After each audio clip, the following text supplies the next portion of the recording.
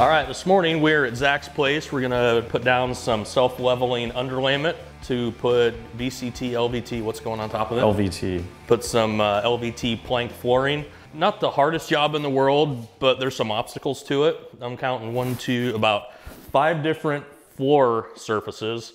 Concrete, some slate.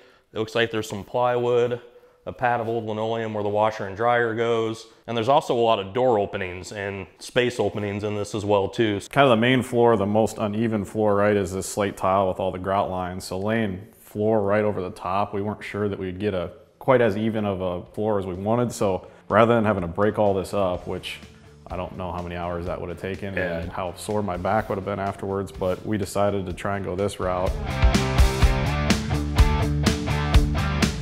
We did have some other stuff going on in this room, so we had some drywall mud and some paint and things like that. So the first thing we did is we took a razor scraper and basically went through and scraped up all the big chunks, everything we could find. We did some painting in here kind of while the room was, you know, in its construction state. So there was, you know, a couple clumps of paint here and there that was easy to pop up with this as well. I think the best part about that scraper too is that blade's pretty flexible on it.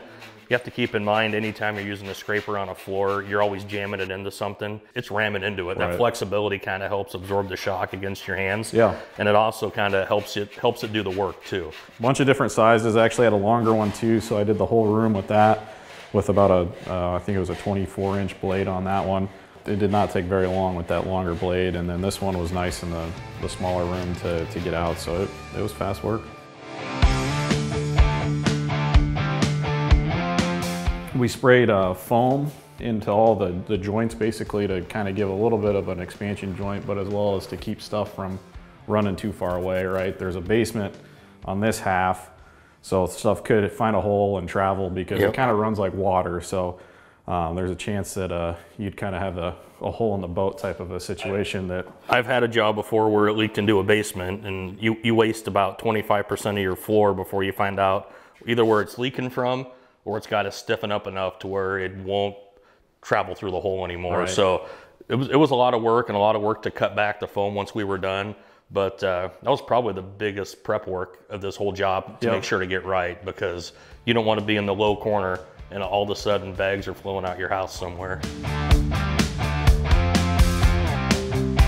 So we actually went around and put tap cons in certain spots of the floor. We found our high spot. We put the tap cons to top of the high spot. I think we put 10 tap cons down, probably, wouldn't you say? Yep. And that's gonna help us gauge how high top of floor needs to be.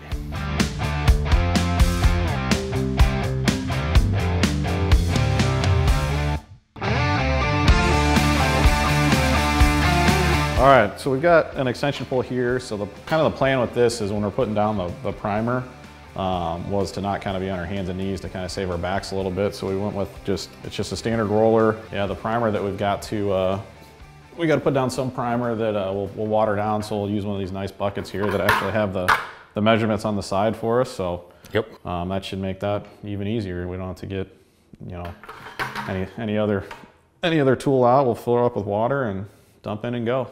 And that bucket's semi-transparent, so we'll actually be able to see the measurements as we're adding water and adding the primer to it from the outside of the bucket, which is nice. Probably lay the primer a little bit thicker on this slate than we will everywhere else. I think we'll probably dilute it a little bit when we put it down on that concrete pad. Give it plenty to stick to. That's a little porous too. Yep, so we'll probably do, I think there's typically directions on whatever brand you get to dilute it. So we'll dilute it with a 5-gallon bucket per the recommendations and start rolling. Yep. But I think we'll probably go thicker here, wouldn't you say? Yep. Give it, primer will do a good job attacking the floor up, just lets the underlayment bond.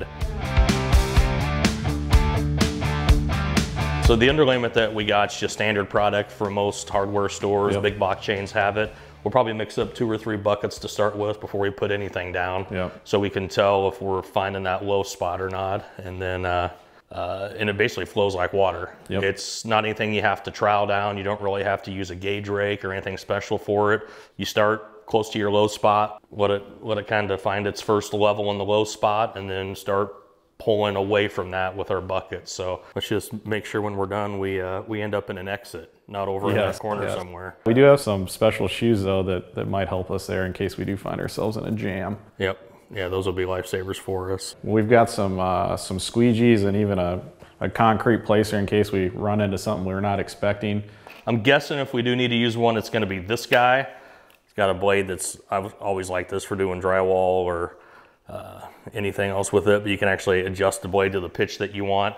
Added it with a 5-foot handle for a little bit longer reach because we might not have to get in the overlay if we have a long enough handle for it. And this would be just for, if we do get a little bit high, just taking some of the weight away from the puddle and kind of pulling it back towards a higher spot. The squeegee Zach has, that's more for moving material ahead of you. We both like being prepared though, so if for some reason we do have to have that, if something gets away from us, we have a backup plan. We're hoping that won't be the case and it'll just kind of go to the places it needs to do.